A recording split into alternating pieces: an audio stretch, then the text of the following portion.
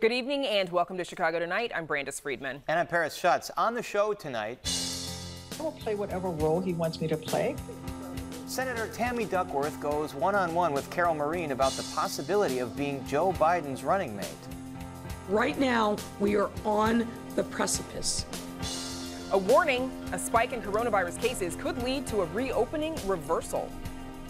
Can we maintain safety and health guidance? How local bar owners are trying to operate in a pandemic while respecting official constraints. People cheat. Mail ballots are a very dangerous thing for this country because they're cheaters. Does voting by mail really lead to more voter fraud, as the president asserts? Our Spotlight's politics team looks at whether Alderman Carrie Austin's positive COVID-19 test will affect the ongoing federal probe of her and her office.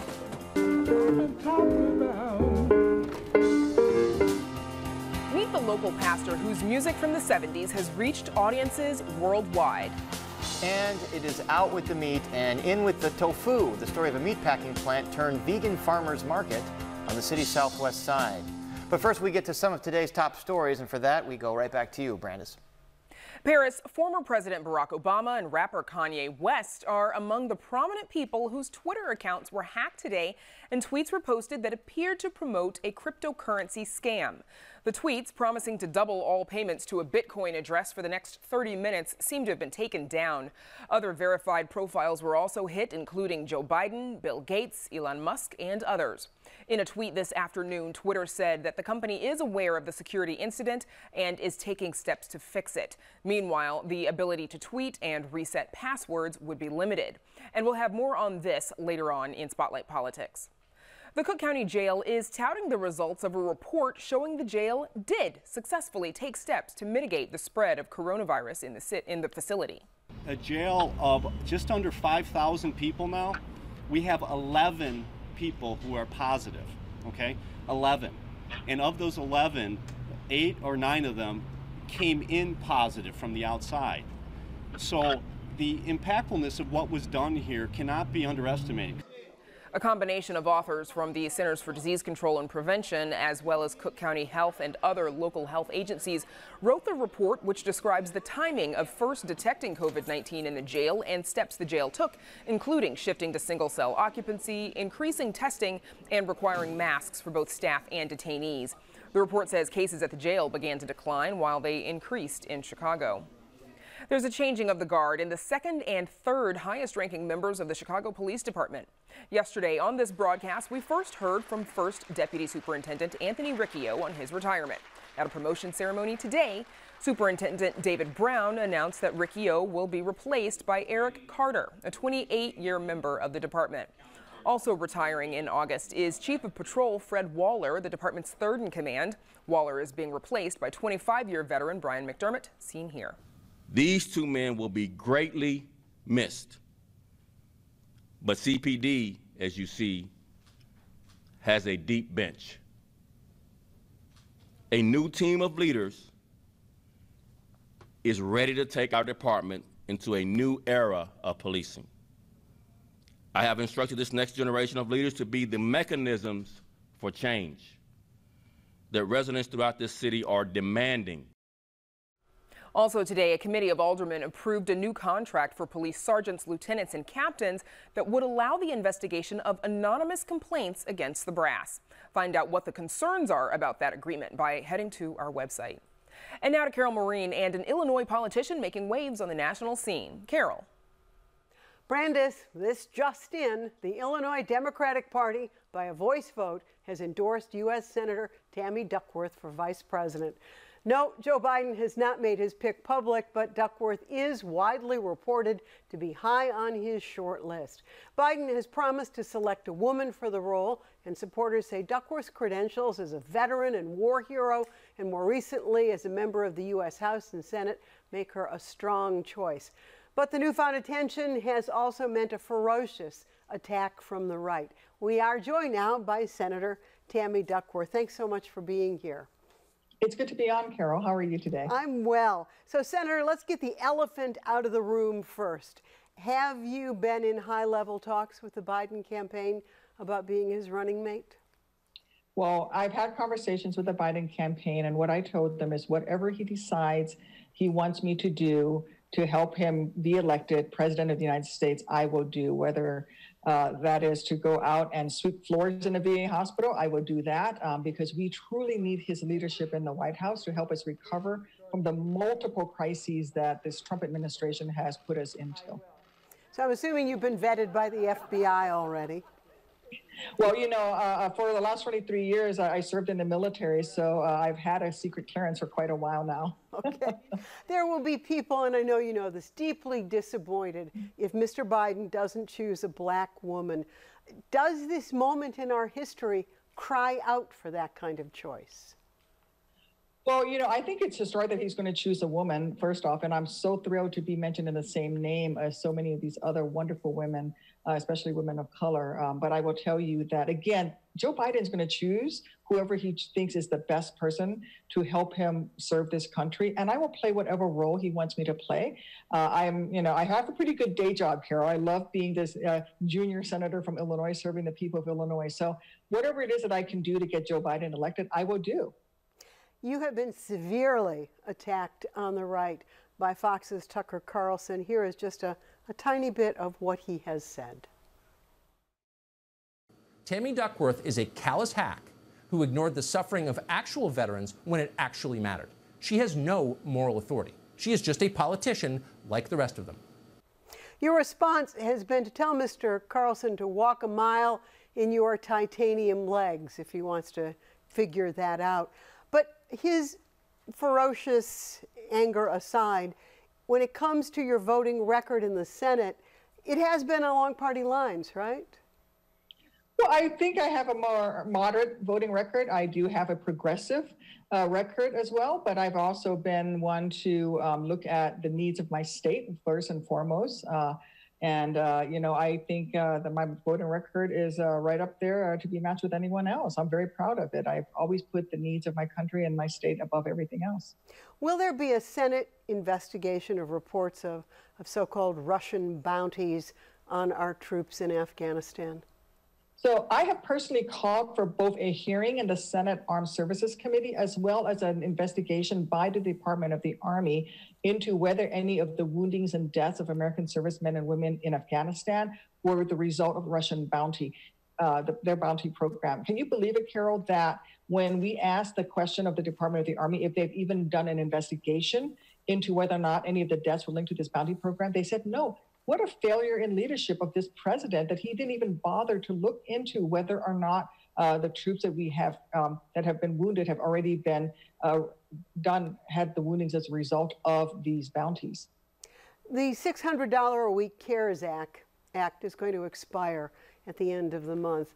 And Republicans, though their position appears to be changing a little bit, argue they really fear more payments are going to disincentivize people returning to work, especially those people who don't make that much on their own jobs. Are you for extending that act, and for how long? And give us your thoughts. Yeah, I am for extending that act. And let me tell you why, Carol. It's because we do not currently have a child care system in this country that will support working families. So our schools right now are not going back into session, and it's all piecemeal across the country. So imagine that you are a single working parent and you have to go back to work, but school is not in session. What happens?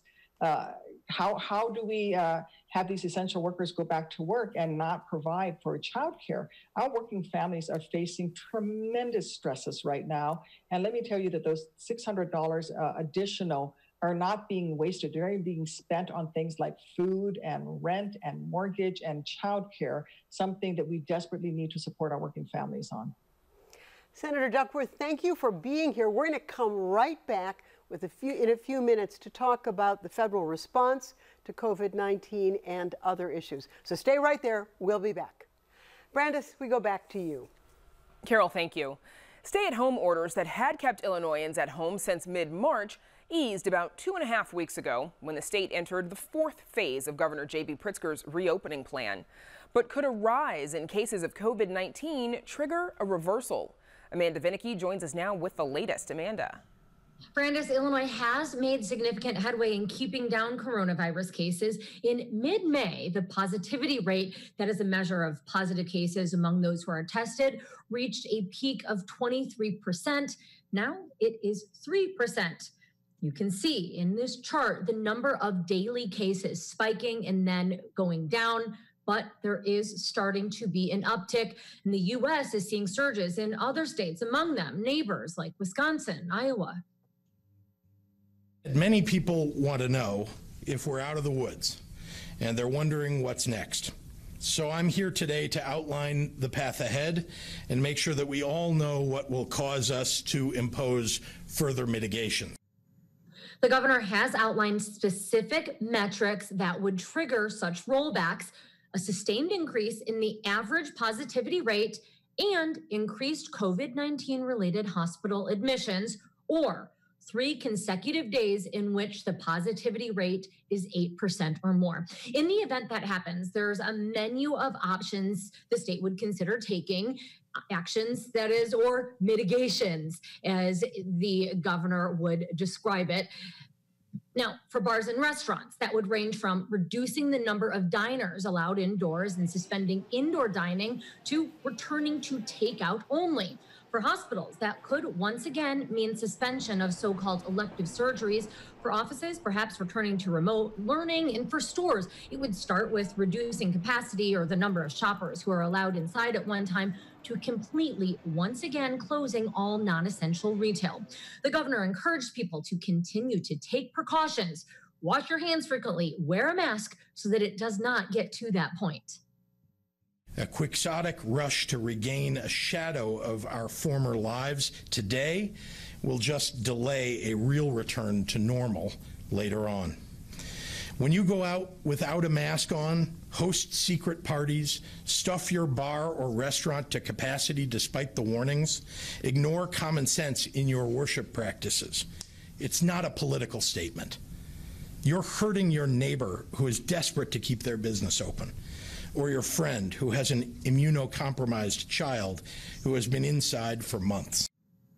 The governor pointedly sending a message as he faces lawsuits, among them from parents in Clay County, suing against the masks in schools requirement, and a Republican legislator who has had success in court saying that Pritzker has overstepped his executive authority with these COVID orders. Now, regardless, it's not just the metrics that are new, so too are the regions in which COVID-19 will be tracked. Previously, the state was divided into 4 regions. You can see that in the map that is on the left. It's a source of consternation for places, say, that didn't want to be grouped in with the city of Chicago. Going forward, Illinois is going to be using the map that is on the right, in which the state is divided into 11 regions. Suburban Cook County, its own region, as is Chicago. Speaking of. Right now, we are on the precipice. We are dangerously close to going back to a dangerous state of conditions. Mayor Lori Lightfoot says a rise in cases among young people is of particular concern. She accused residents of ignoring public health warnings and says if that continues, she won't hesitate to reinstitute restrictions. Some of you have joked that I'm like the mom who will tear the car around when you're acting up. No, friends, it's actually worse. I won't just turn the car around. I'm going to shut it off, I'm going to kick you out, and I'm going to make you walk home. Chicago's public health director says her top metric is keeping the city's average number of confirmed COVID-19 cases under 200. Today, Chicago's at 192, and Dr. Allison Arwady says she does expect it is going to go up. And for me, that means we are back in a caution state. It does not equal an automatic rollback. What we do when we are over 200 new cases is look at our local epidemiology, our local data, and say what is driving that increase. For example, if the city sees a lot of cases stemming from people in bars, then Chicago might impose new restrictions on bars. More on that just ahead. Also, what to do if you come in contact with somebody who does test positive for COVID-19. We got instructions today from the state's public health director, Dr. Ngozi Nzike. So after the show, check out our website for her guidance. Brandis, back to you. That's right. And Amanda, we'll see you in a little bit in Spotlight Politics along with the rest of the team. Thank you. And now to Paris shuts and one business sector that's getting some pushback from officials about their reopening. Paris. Brandon's bars have been open since the middle of June, and since that time, new coronavirus cases in young people are spiking. The city has issued dozens of warnings, 17 citations, and closed one bar down completely. So how are bar owners and managers handling their business and the safety of customers and employees in the face of these developments? Joining us are Norman Bolden, owner of Norman's Bistro on the South Side, Jim Weber, manager of At North Bar in the Wicker Park neighborhood, and Ryan C., managing partner at the J. Parker in Lincoln Park. Thank you all for joining us. Thanks for having us. All right, so let's quickly reveal the guidelines right now. Face masks for employees and patrons, operating at a 25% capacity with no more than 50 people in any room. All tables have to be 6 feet apart, no more than 10 people per table. Last call for alcohol purchases is 11, and closing time 1 hour after that at midnight. Jim, are these reasonable guidelines to be able to be safe and do business? Well, definitely to be safe. Now, for business, it's tough to make money and those limitations. For what we do, because we don't serve food. We're just a bar where you do live performance, like stand-up comedy and a lot of private parties. So that's. Are you able to still do stand-up comedy? We've done a few shows, at 25 people, spread out. Everyone was great, wore masks, and it felt good to laugh again and to laugh with people around. Is very healing, but it's going to be tough to do that and make money doing that. No doubt that's a healing tonic right now. Norman, you at your place, you have an outdoor patio. You're actually taking people's temperatures before they come in. Are you confident that you can conduct your business safely and still make enough money? Yes, we've been very, very fortunate in that we have a fairly large patio. Our dining room is a large space, and the windows open, which allows us to utilize the dining room space. And in the bar area, we can typically accommodate roughly about 20 people based on the current situation. But with checking temperatures and assuring that people are wearing masks and providing hand sanitizer, I think those factors have assisted us in doing business in a compliant way, and so assuring that we're meeting the occupancy expectations.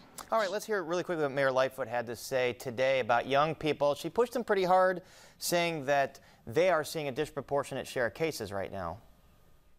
In an 18 to 29-year-old cohort where we're starting to see an uptick in cases.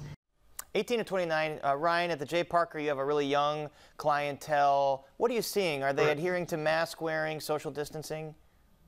I want to say to Jim's point, laughter is important, obviously. But yes, our demographic is much younger, but the vast majority of people are compliant, and they understand that Illinois' numbers are very impressive. And we need to stay the course, but you do have your outliers where you have to make sure they're wearing their masks, and when we ask them to do so, they seem to be doing that. And Governor Pritzker summed up the best practices recently with an alliterative device for folks. Let's hear what he had to say. We want to make sure that everybody who's in the age category 20 to 29, not to mention everybody else, knows the 3 W's, right? Wear a mask, wash your hands, watch your distance. So, Jim, are you worried that if young people don't get this message that your establishment and others might have to shut down again? Yeah, very worried about that. And, that's why we joined NEVA, the National Independent Venue Association, lobbying Congress. They have a couple bills in the House to get relief, because to not operate at even half capacity is going to be hard, let alone a quarter capacity. And if we get shut down again, it's going to be hard to reopen.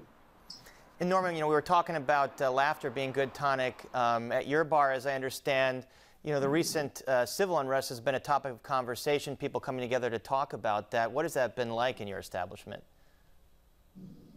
Well, it's, I've seen that there's just been more conversation around the past protests and protests from the 60s. So sort of connecting the two generations in conversation, not so much around COVID, in that because we're so insisting that people comply coming in, that it doesn't become much of a conversation while in the space. So tonic, the laughter is a tonic, conversation is a tonic. Ryan, you know, it seems like the governor, the mayor are talking about bars. Are bars being scapegoated here, or is it appropriate to put all this focus on bars? You know, I don't think so. I think people that are coming to bars may have a little bit more of a lax approach to safety, but at the end of the day, it's all about staff and patron safety. And if you're not doing it, you're not following the CDC guidelines. And listen, they say that if you wear masks, you sanitize, you wash your hands, you don't touch your face, it really mitigates your risk. So regardless of what age, even though our age group here is a little bit younger, the facts are the facts, the numbers are the numbers, and if we keep staying the course, I think we'll be just fine. And Jim, you know, the city has been strict on enforcement to mitigate some of this. They investigated 483, more than 1,000 complaints. They've issued 81 warnings, 17 citations, closed one bar down completely. Do you think all of this enforcement is necessary or overkill?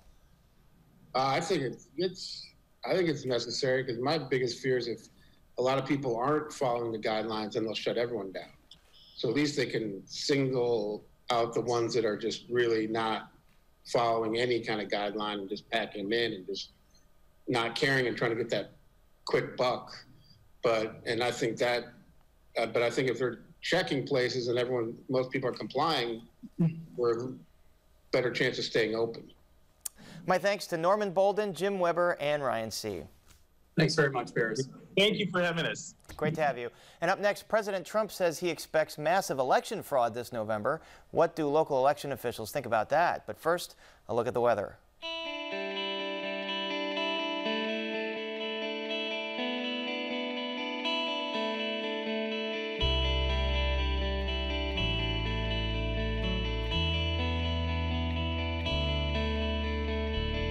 A record 121,000 Chicagoans have sent in applications to vote by mail. This comes as states across the country are expanding their vote by mail offerings due to COVID-19 concerns. It's prompted a rash of statements from President Trump that he believes the 2020 election will be rigged, although the president does not offer any basis for his assertions of widespread voter fraud when people already do vote by mail. So are Chicago, Illinois, and the country prepared for November? Joining us are Matt Dietrich, spokesman for the Illinois State Board of Elections, and Jim Allen, spokesman for the Chicago Board of Elections. Gentlemen, it's good to see you and talk to you again. Thanks for being here. Good evening, Paris. Thank you, Paris. All right, so Jim Allen, 121,000 vote-by-mail applications, a record, as we mentioned. Is Chicago ready to handle that load on November 3rd? We're preparing for it. In fact, we're preparing for 3, 4, 5 times that many. So we're going to have drop boxes at every early voting site that are staffed with timestamp machines that'll time and date and location stamp the receipt of every item in case people don't want to use the mail to return their ballots. So we think that'll be really convenient. People will be in and out. We also are gathering signatures. We're in the process of preparing a mailing to 900,000 voters who qualify for vote by mail ballots. Those are people who voted in the last 2 years. And we'll be capturing their signatures in case they've been updated, because we have a number of voters who've been registered at the same location for 10, 20, 30, 40 years. So their signatures may have changed. We want to eliminate any kind of bumps in the road for those voters.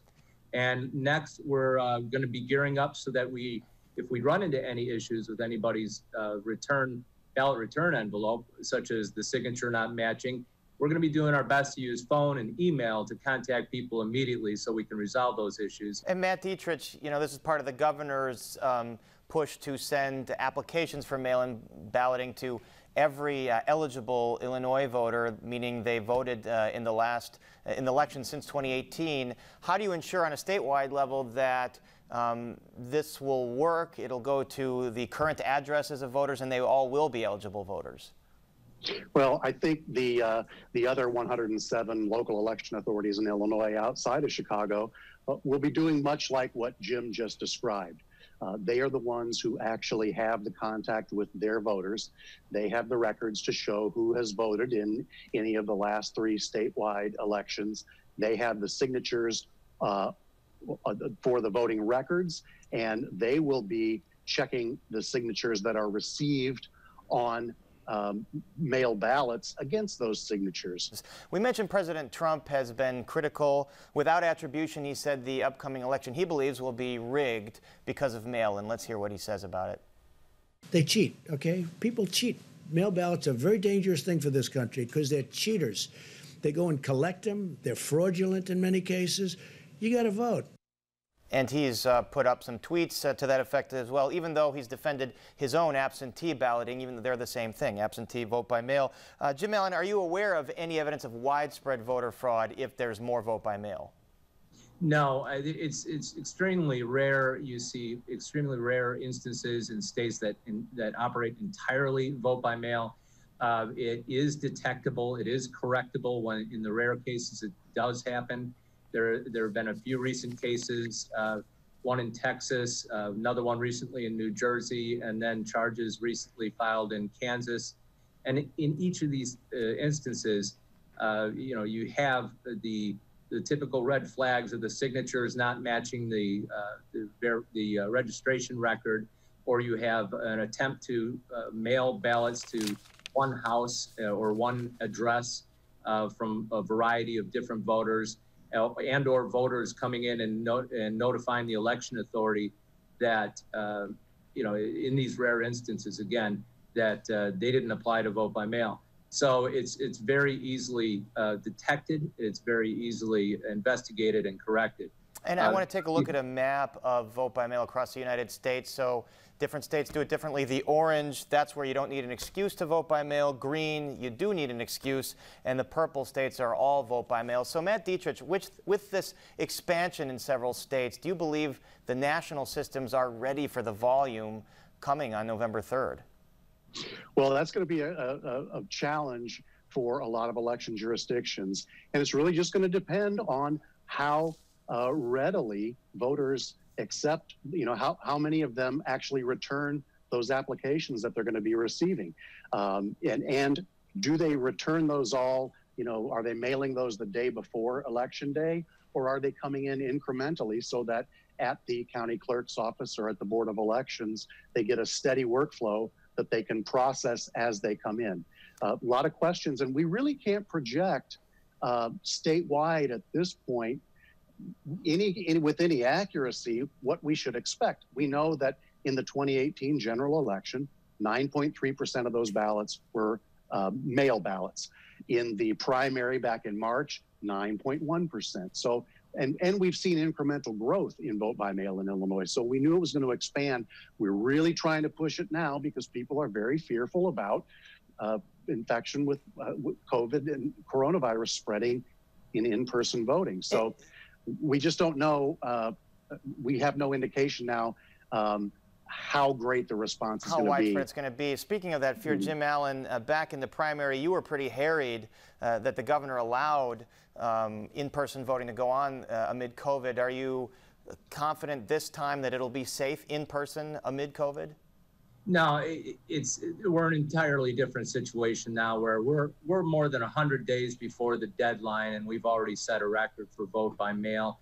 As Matt referenced just now, the mailings that are going to occur, we should be having most of our vote by mail applications by the middle of September, so that we can mail out ballots at the end of September and early October. There's going to be a lot more time. The important thing that the General Assembly and the governor signed off on was that November 3rd is going to be a state holiday. And one of the biggest challenges that election jurisdictions here, Milwaukee, Atlanta, and other places had was that private facilities canceled at the last minute, and that eliminated polling places. And by declaring this a state holiday, that's going to make more public buildings and more large rooms in those public buildings, such as school cafeterias and gyms, available on Election Day. So we feel confident moving forward that we're going to have more people who are going to be voting in early voting and vote by mail, and fewer people showing up on Election Day, but we're also going to be prepared to open all of our polling places. All right, we're going to have to leave it there. My thanks to Jim Allen and Matt Dietrich for joining us. Thank you. Thank you, Paris. And still to come on Chicago Tonight, a local choir's 40-plus-year-old music is sampled by Kanye West and more. Look at Chicago, what a disaster. And we're waiting. President Trump takes aim at Chicago's pervasive violence. Again, our Spotlight team looks closer at that and more topics. And how a former meatpacking plant became host to a vegan farmers market. But first we go back to Carol Maureen with one of Joe Biden's possible VP picks. Carol. We're back now with more from U.S. Senators Tammy Duckworth. Senator, this is what the president is saying about the coronavirus and the reopening of schools in the coming month. We have to open our schools. Open our schools. Stop this nonsense. Senator, you have a 5-year-old school-age daughter. If schools open next month, will you be sending her? Well, I would need to know whether or not the schools are being given the sufficient equipment to keep my daughter safe.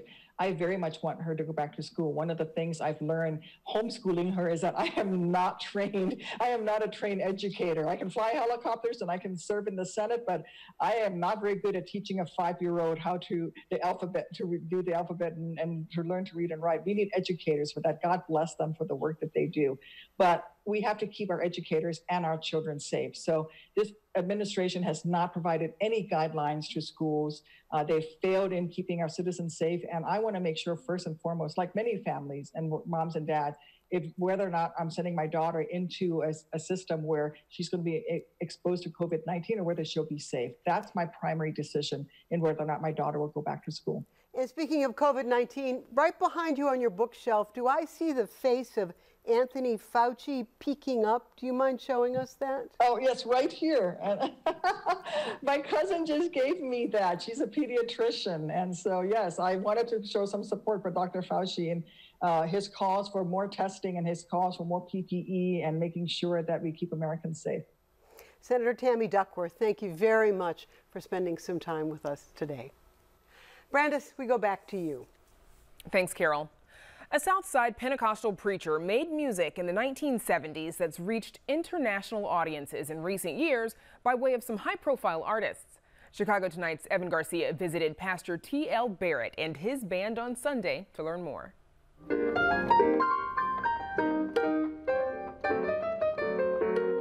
Pastor T.L. Barrett is playing through his first sound check since COVID-19 shut down his Pentecostal church on Chicago's South Side more than 4 months ago.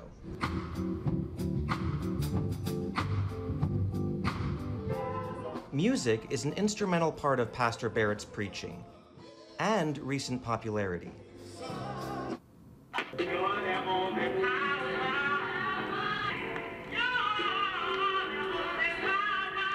In 2016, Chicago native Kanye West sampled music recorded by Pastor T.L. Barrett and his youth choir 40 years earlier in 1976. It was good music, but it didn't become prominent until fast forward 40 years later. You know, you're doing an interview about music that I wrote generations ago. And some of the people that are playing with me now were playing on that album, on those albums.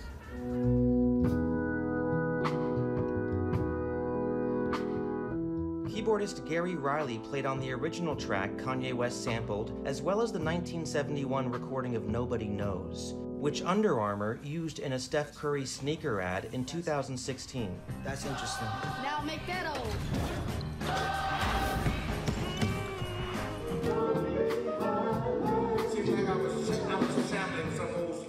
At that time, we was drawing young people because they, young people like beats, they like different styles of, R&B. So I guess that's how it came about, Twin brothers Wayne and Dwayne Barrett, no relation to the pastor, were two of those young people who joined the youth choir from the nearby Robert Taylor housing projects.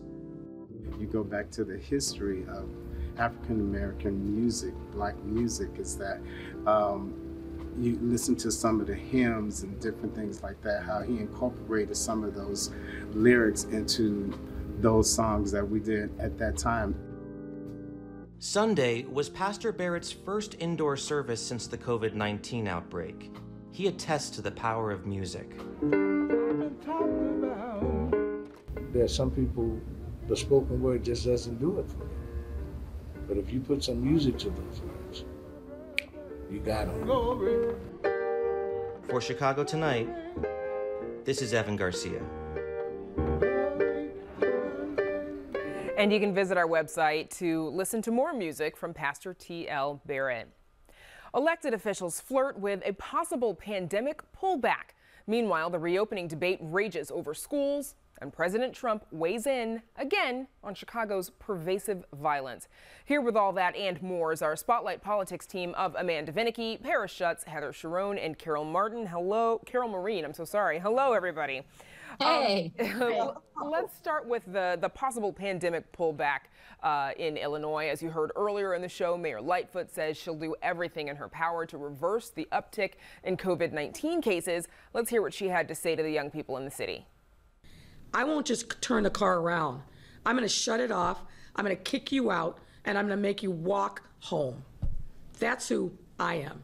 That's who I must be for you and everyone else in the city to make sure that we continue to be safe. And right now, we are on the precipice. We are dangerously close to going back to a dangerous state of conditions. Going to make you walk home. Heather, will the mom humor, will that affect, will it stick with young people? Well, it's worked so far. I think it's an open question whether it's going to get people to stop sort of packing into bars and not wearing masks, because the increase is coming from people age 18 to 29. And it's, perhaps Dr. Ellison already said last week, a little bit of COVID fatigue. They're tired of wearing the mask. They miss their friends. But the fear is that while they might not get sick or even really sick, they might infect other people who will get very sick and might in fact die.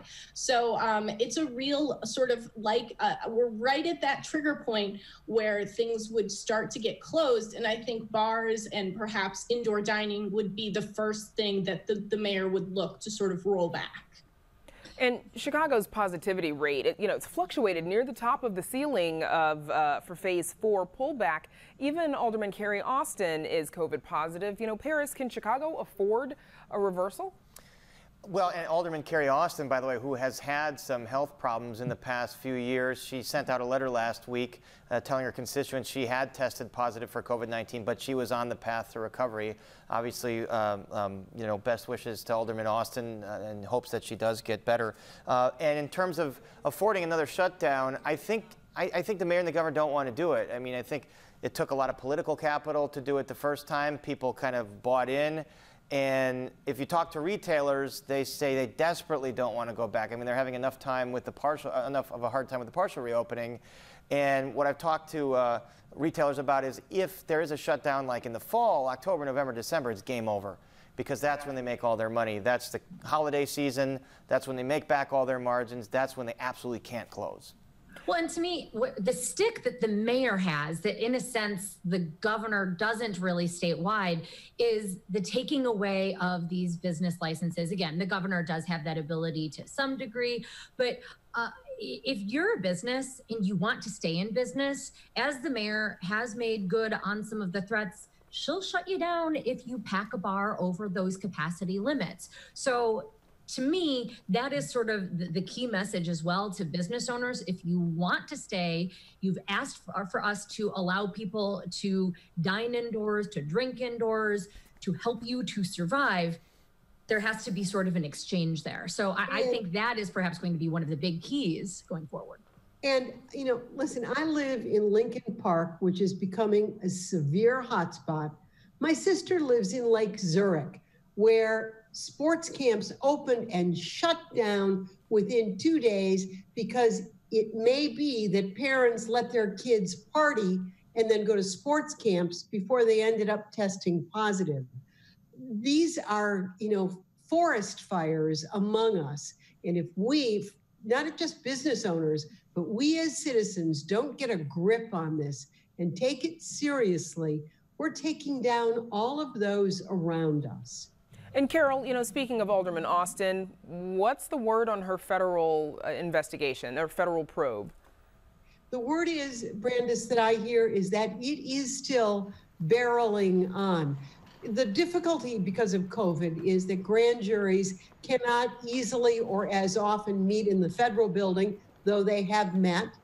And I hearken back to, and it's in the day, but Alderman Bill Henry of the West Side in 1987 ended up being in the crosshairs of the feds.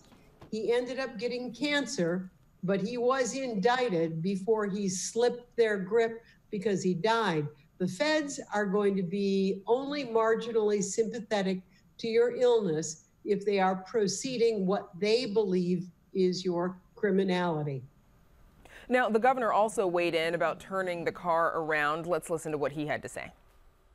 It's important when we see trends in our data that indicate a potential problem in any region of Illinois that we need to start tightening mitigations in that region before it's too late.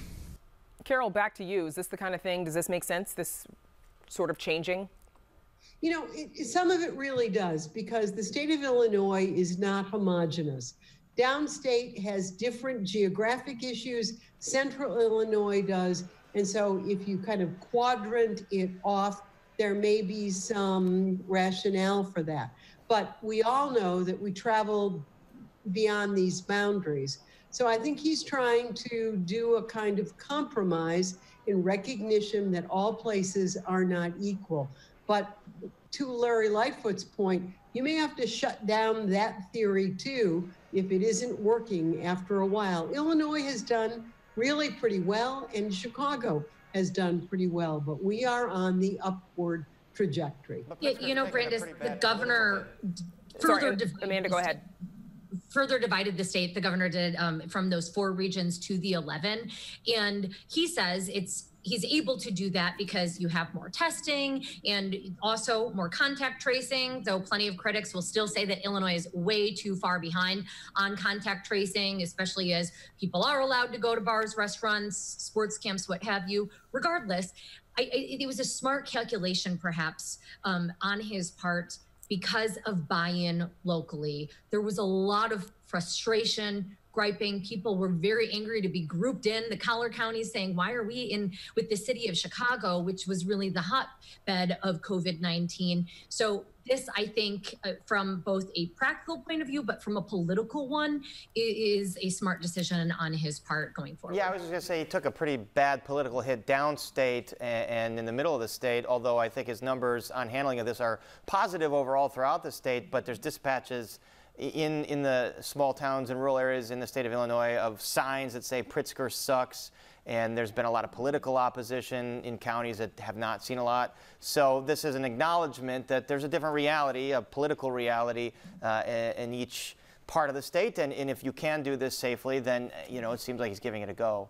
Meanwhile, all eyes are on Chicago Public Schools this week, where a lot of us education reporters are awaiting plans. Chicago Teachers Union Vice President Stacey Davis Gates was on the show just earlier this week and says that it is not safe to return to school. Let's hear what she had to say. Any school reopening plan is a plan that is only about mitigating risk, which means that there will still be harm. And that harm will come to the workers in the school community, it will come to the students in the school community, and it will come to their families. Heather, what do you think is going to happen here? Well, we should know more later this week. The mayor said today that she's going to release some sort of framework that will get the discussion started among the teachers union, parents, staff, all of the stakeholders, as she said, and that plan is designed to be flexible as the public health data changes. But she said, don't expect an up or down, yes or no decision on in-person schooling until we get closer to Labor Day when school is scheduled to start again, simply because, they don't want to sort of make plans that they can't end up implementing, because as we've seen, this pandemic can turn on a dime. But this is a huge source of consternation for parents. And I think that it's going to be another flashpoint between the mayor and the teachers union. Now, I want to move on a little bit because we've got a lot to talk about. The man who's second in command at the Chicago Police Department is stepping down. He spoke to Amanda this week, just yesterday, and says defunding the police won't work. Here's some of what he had to say. You cannot defund the police. The fact that you can get in your car and go to the grocery store, or take your kids for a bike ride, or take your dog for a walk, is all dependent on the fact that there's police officers out there who can protect you. We both have to be willing to hit the reset button and say, we're going to give this a try. We're going to both give this a legitimate try. That we're going to welcome the community's input, and we're going to police them the way they want to be policed, and they have to welcome us into their neighborhoods. Amanda, does Riccio represent what the rank and file feel? Rank and file, certainly not a monolith, but yes, I mean, the Chicago Police Department does not believe in defunding the Chicago Police Department. These officers, by and large, took on that as a job, as a calling, as a career for a multitude of reasons, some of which may coincide with some of the people that are part of the movement to defund the police in terms of what they're wanting with community collaboration, mental health outreach, but certainly there's a continued loggerheads here. Regardless of who is number 2 at the CPD, there has been some changeover, but yeah, nobody there wants to defund the police. I will briefly add that I think speaking with Riccio was enlightening, given that, of course, the head of the CPD right now is somebody who's new. I mean, he just came in mid-April, and should he come in at a very difficult point in time with COVID and, of course, summer rising crime. And so speaking with somebody who's been at the department for 35 years it has all that perspective. I would say that while he's in the upper echelon, he's not rank and file anymore. He's speaking in concert with them, at least when it comes to that movement. And Amanda, you know, as you mentioned, there's been a bit of a shakeup. Superintendent David Brown today announcing Anthony Riccio's replacement, also the new chief of patrol. You know, Paris, is any of this or these changes going to help with the summer violence? Well, there's a lot of institutional knowledge that's leaving now, Brandis, and I don't know how much of this is senior brass saying, you know, we're throwing our hands up in the air, we can't take this new climate anymore, or David Brown saying, I want my team in here. Obviously, he needs some time to establish his policing strategy, his team. There has been a spike in violence this summer. There's been a lot of people saying there are a lot of reasons for that, but let's look at what we know and hear from people on the ground. You know, we hear police officers say there is a bit of maybe, you know, standing down a little bit because of the climate. Perhaps criminals feel a little more emboldened to go out and act because of the fact that cops are standing down a little bit. We know that there's a problem with the economy. There's a recession, a lot of people out of work, pandemic where lots of people are full of you know, kind of angst and anxiety. These are the things that we know are leading to higher violence. We don't know about other things like, are people out on electronic monitoring and are they perpetrating? In the past, the police department they've used this excuse, or I shouldn't say excuse if it's real, they've said in the past, like, here are people that were arrested that were out early or out on bail really early. They haven't said that this time, so we don't know the spike in violence in the last few months. We can't directly connect that with people who are out on electronic monitoring, as a lot of people want to claim. Now, President Trump took aim again at Chicago violence. Let's hear what he said yesterday in the White House Rose Garden. Look at what's happened to New York. Crime is up, shootings are up at numbers that nobody's ever seen before. Look at Chicago, what a disaster. And we're waiting for them to call us because we're all set to go. We have the FBI, we have Homeland Security, we have everybody ready to go. We have the National Guard, they're all ready to go. Carol, what does waiting for Chicago's call mean? It means that he's going to wait a really long time if Chicago isn't calling. But let's also remember that while Chicago's seen a spike, so too is Philadelphia, Milwaukee, LA. You know, this is the intersection, and this is not to dismiss by any means Chicago's profound violence pandemic, but this is the intersection of violence and plague, where people, multi-generational families are locked in a house without an income, without a way to send their kids to school. It's a tinderbox for many, many cities, and Chicago is not the only one.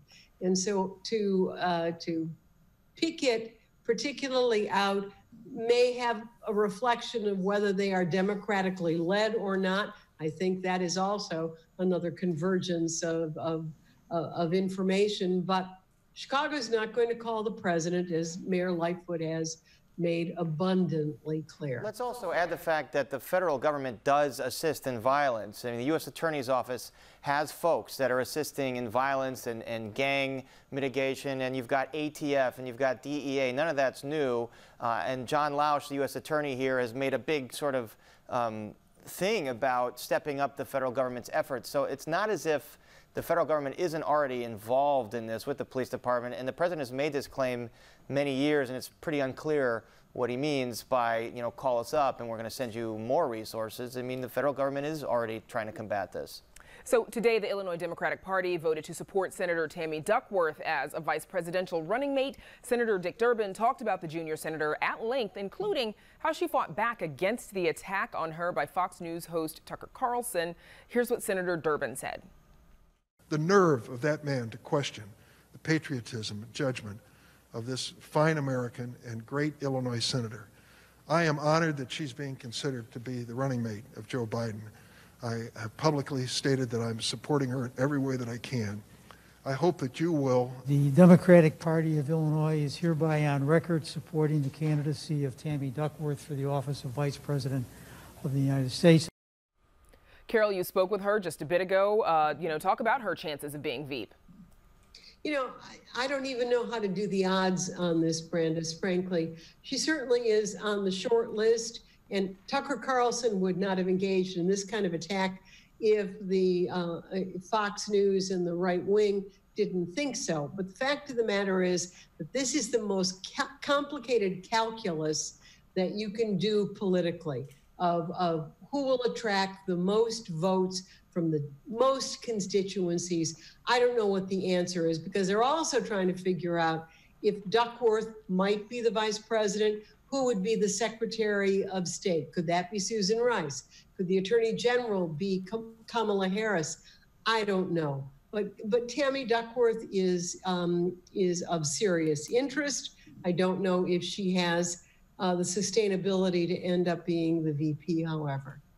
And Paris, we've got about 30 seconds left. You know, you had both the state and city elections boards on the show, but then there was that big Twitter cybersecurity breach. What do you know?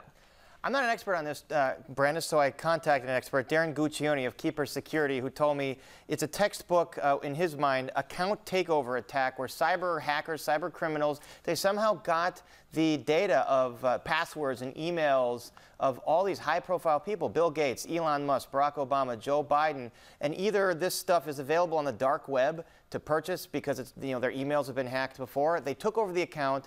They said in their tweets that they put out fraudulently, click here, donate to Bitcoin, and we'll double that donation. So people fell for it. They donated about $100,000. Twitter shut down all verified accounts, saying we got to get to the bottom of this, and they're investigating how exactly these hackers did what they did. But it seems like they are professional hackers that know what they're doing.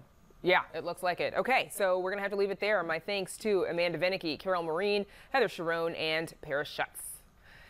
And up next, how a meatpacking plant came to host a vegan farmers market on the southwest side. Don't ever miss Chicago Tonight. Subscribe to our podcast. Get a daily download of our show delivered to your desktop or mobile device. Go to WTTW.com/Chicago Tonight podcast and subscribe.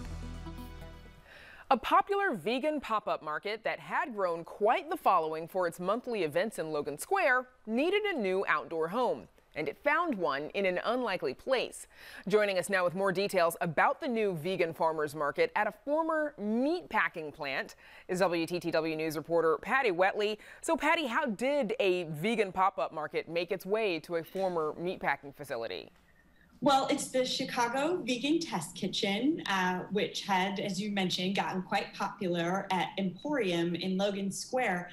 Now it's going to be starting up on Sundays, starting August 2nd, at the plant in back of the yards.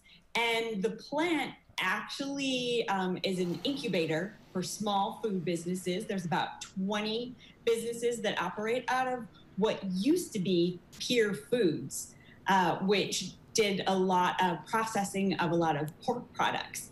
to the point that in the plant, they have taken what used to be old smokers, and those are actually the bathroom stalls, which is the most interesting repurposing of a building I think I've ever seen in my life. That is fascinating. So the market will run between August 2nd and September 6th. What can visitors expect?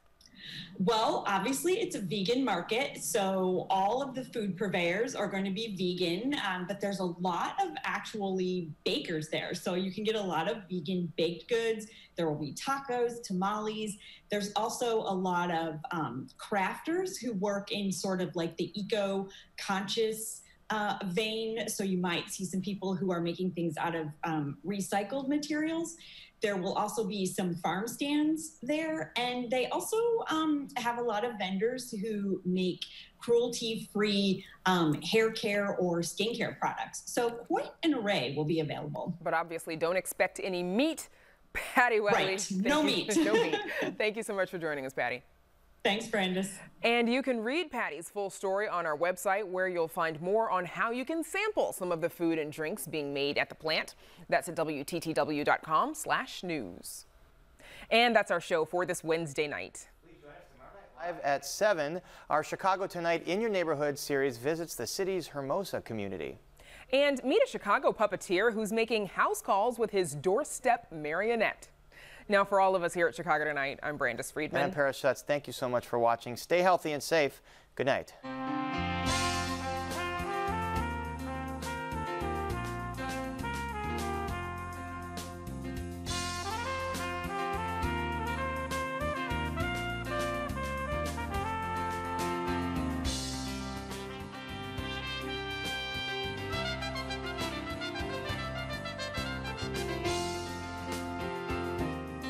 Closed captioning is made possible by Robert A. Clifford and Clifford Law Offices, a Chicago personal injury and wrongful death firm whose pro bono work kept open a church shelter for the homeless in Chicago's southern suburbs.